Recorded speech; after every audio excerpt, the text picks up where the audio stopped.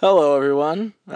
Tim here, and I've got someone with me. Hi. It's Maggie, and we just got out of 47 meters down. Well, we didn't get out of it. We walked out of it. We did. We walked out with, it was probably an hour in. No, less than that. Because it wasn't even half over. Probably like 45 minutes into the hour and a half long movie. And we walked out for multiple reasons. Number one, the movie's not very good. I would much rather watch The Shallows or the classic Jaws. Would you agree, Maggie? Yes, I would agree. Yes. But the real reason I think that we walked out is what, Maggie? We were surrounded by idiots. So here's the thing. This is gonna be a little just rant here from the two of us about annoying moviegoers, and we see a lot of movies. We do. Most of the movies that I review on this channel, Maggie's along with me for the ride. It is rare, like I think the most recent movie I reviewed that you didn't see with me was Rough Night. Yes. But maybe that's it recently. Yeah. And so we see a lot of movies. And I'd say about at least half of the time. I'd say higher than that. I'd say like 66%, like 2/3 of the time. That we see movies, we're surrounded by morons who don't know how to behave in a movie theater. And it's not just I used to think it was just like this particular movie theater that we went to, but now I'm like noticing it happening everywhere at every movie theater that we go to, and it just makes me want to die. And here's the thing. So, you might be wondering, Tim, Maggie, what are you talking about? What's so annoying? Am I annoying? What did I do? You probably are. And here's the thing. So here's what it is. If you're talking during the previews, I don't care. They're the previews. Fuck, I don't care. I'm going to swear a lot during this. I can feel it already. I don't care. It's the previews. It's not the movie. I don't care. I don't really necessarily like watching previews, so I don't care if I miss something because I'm distracted by somebody talking. I do not care. But once the movie starts, shut up. Shut up. Stop talking, and we will tell you to be quiet. We saw It Comes at Night last week. A movie I really liked, by the way. And there were these people sitting behind us. During the previews, they were very loud and obnoxious. And, we were like, Once that last preview hit, and the movie was just about to start, and they were still yelling, Maggie turns around, and what'd you say, Maggie? I said, can you please be quiet? Just like that. And they said, yeah, sure, sorry. Yeah, okay. And then they actually were quiet, which was nice. And so that's the thing, is every now and then you'll say, hey, would you mind please being quiet? You're really distracting from the movie. No problem. And some people will actually shut their mouths. In that instance, they did. In the instance tonight, not so much. No. The people behind us, nah. Well, there were 5, maybe ages 10 to 12 girls in 47 meters down at 9:15 at night on a Thursday with their mother, or one of their mothers, who was on her phone the whole freaking time. I turned around 3 times to just stare at them because hopefully they would realize that I was staring at them. Yeah, and exactly. Be quiet. But literally, she was looking at her phone the entire time. And here's the thing. So that's the next point, is phones. Again, we're talking previews. I still have my phone out during the previews because if I see a trailer and I'm like, oh, that person looks really familiar, or, oh, that's, Michael Keaton's going to be in this American Assassin movie. Did he do anything last year? And then I pull out my phone and I'm like, oh shit, The Founder was a movie. Oh yeah, so I get it. I totally understand. But once the movie starts, put your damn phone away. Well, and at least, turn the brightness down. Don't use your freaking flash. Literally, the movie that we just left, there were these 4 kids in the corner, and there was this one kid that was on his phone, and he kept I'm assuming he was on Snapchat, but his flash kept going off, and I was like, I understand you're in the back row, and you think you're being sneaky, but the flash, it's bright, and we're in a dark theater. I don't know what you think you're doing. And, they came in 20 minute late also. Yeah. Don't do that. Yeah. So, okay. So there's a lot of anger in the room, or in the car, because we're sitting in the car outside the movie theater. So as I said at the top, we see a lot of movies. And what I'm starting to realize is it's all the shit that this has to happen through. It's either the really bad movies or the ones I'm really excited for. So, with the exception of a few. So, what I've noticed is big Opening summer superhero movies like Guardians of the Galaxy. We actually had the chance to see that early. Yeah. So, the second time when there were a couple of annoying people, it didn't bother me as much. I had already seen the movie. But we saw Wonder Woman the Thursday night. It was packed with people who were there to see Wonder Woman. They were pumped to see Wonder Woman.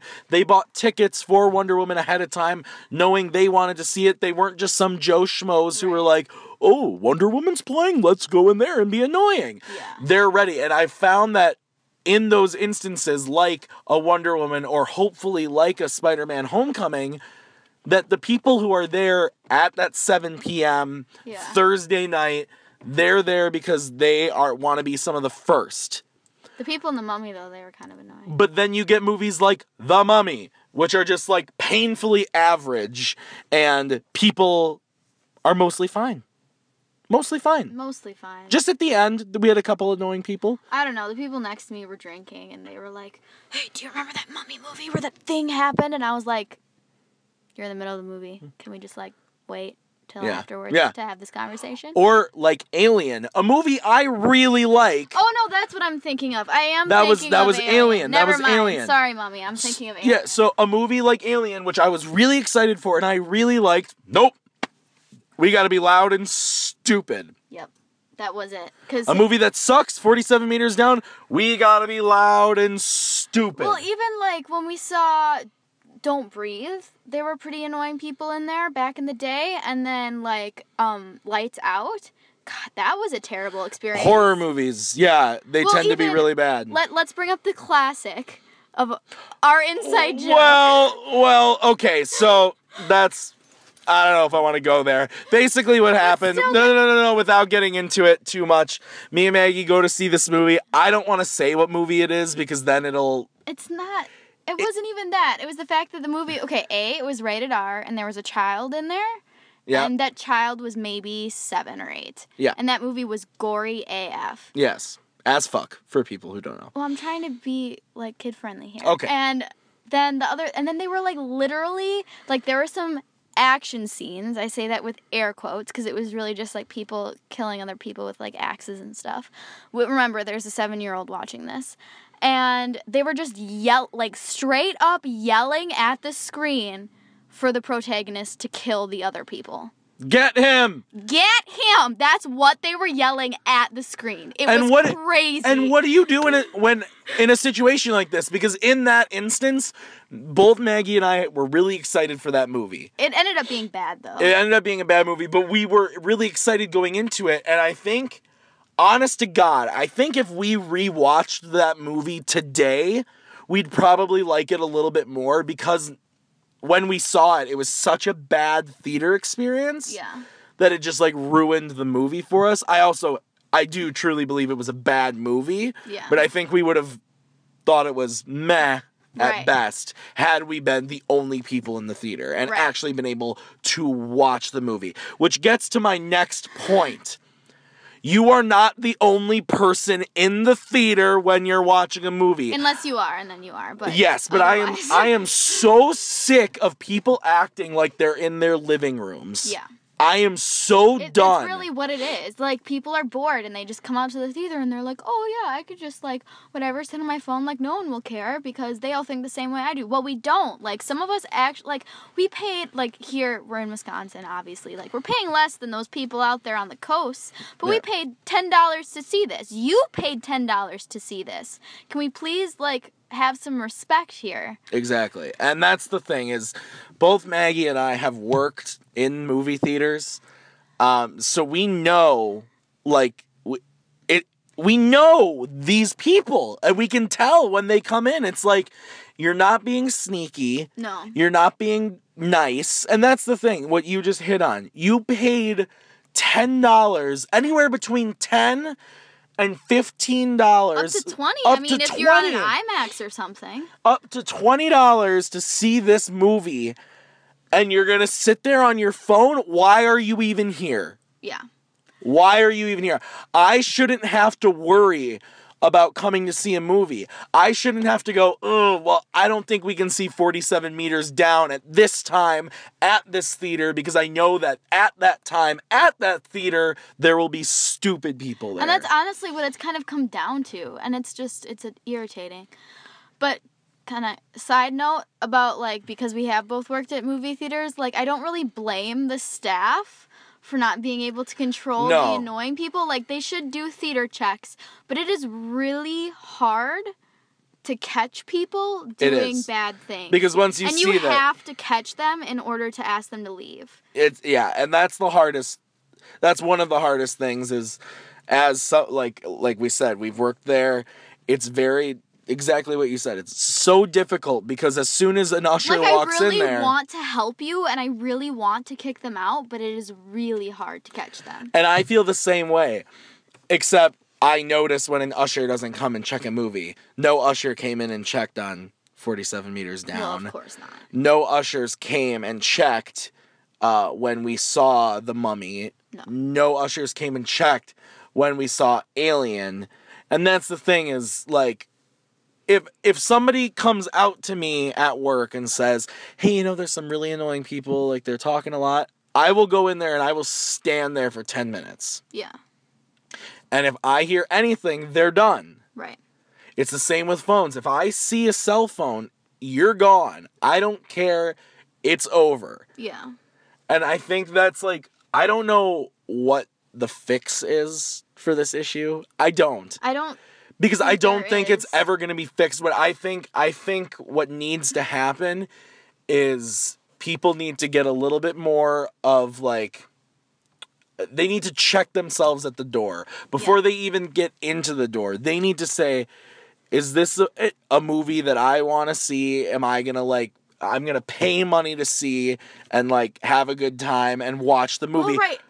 And I understand that movies they're supposed to be a recreational, like a fun social thing. Fun thing. And it can be, but you don't have to talk through the movie for it to be fun. And to be fair, me and Maggie have done our fair share of leaning over and whispering something about a movie. Right before 47 Meters Down, we saw Cars 3. Review for that coming soon. But anyway, we saw Cars 3, and there were a couple times where I thought the movie was a little cheesy or a little stupid, and I leaned over and I said something to Maggie, but I didn't lean over and go, hey, that Lightning McQueen, he's a real race car right there. I didn't do that.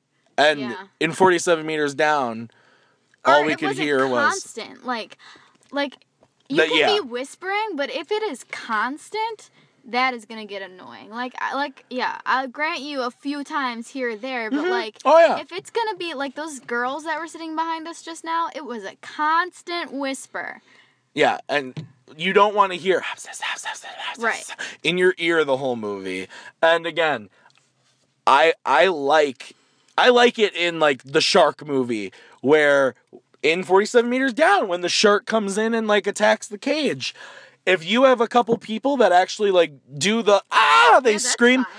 Fine. I think that adds to the experience. Like when we saw Don't Breathe. Or like when we saw Gifted. Or not Gifted, The Gift. Get Out. Or what? What do you... The Gift with Jason Bateman. I screamed, and, like, there were other people in the theater that did that, too, and that was, like, a fun thing. It adds to the experience when it's a communal, fun experience. But when you just have these kids sitting there on their phones... And it's not just kids, because when we saw Lights Out, it was a grown man. And when we saw that other movie that we're not... naming, it was like the two grown women and their 7-year-old daughter. Yeah.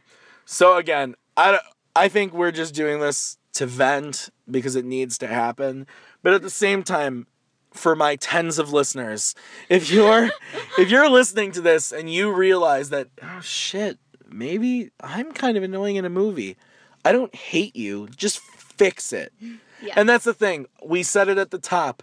Every now and then you get a person where you can turn around and be like, hey, could you please be quiet? And they will. I'm trying to enjoy the movie. And they will respect that. That's all we need. We need people like that because... Well, I don't know. I feel like it shouldn't have to take time out of my movie watching experience to tell them to shut up. No, you shouldn't. But if the next step is just to do that and they actually shut up, I can live with that. I really can. I felt like today, in order for us to have continued watching that movie, I would have had to go to almost every group in the theater. Yeah. And separately been like, so you've been on your phone this whole time? Can you please stop? Like, I'm sitting 4 rows back and I can clearly see it. Or I'm sitting 2 rows in front of you and your flash, it's not like down low. Like, it's very obvious. Yeah. So it's very frustrating, and I think that as movie fans and as just like a community in general, it's like, why are we pissing each other off in the movie? It's supposed to be a fun communal experience. And thank God that I finally blew a gasket like this in 47 meters down and not Thor Ragnarok or The Last Jedi or something, because well, we'll probably see those early though, so we don't have to worry about that. But anyway, guys, thanks for listening to us rant. Annoying moviegoers, stop it. Stop. And then we'll be fine. If you like this, us ranting about it. Oh, wait, one more thing. This is also going to serve as my review for 47 Meters Down.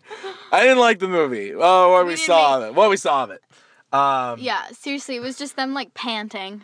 Yeah, they did. They panted a lot. And that was it. Yeah, they did. And there was like barely, like, I'm sure there were more sharks because we did leave obviously before it was over, but a few sharks. There were only a few sharks. A couple sharks, yeah. There could have been more sharks. Could have been more sharks. They were just getting into the sharky parts when we left, but yeah, there weren't enough sharks. Yeah. So anyway, that's our review of 47 Meters Down. Guys, if you liked listening to us rant about annoying moviegoers, about 47 Meters Down, about the movie industry, hit that like button. Hit subscribe so that you can get more Tim and Maggie content. And let us know what you want us to rant about next. We're really good at ranting. Oh, yeah. I think we're like professional ranters. We could rant about food, music, more movies, specific movies, about shitty and good movies. We can rant about a lot of stuff. We're really good at it. So hit that subscribe button to get more awesome ranting. And until next time, guys, have a good one.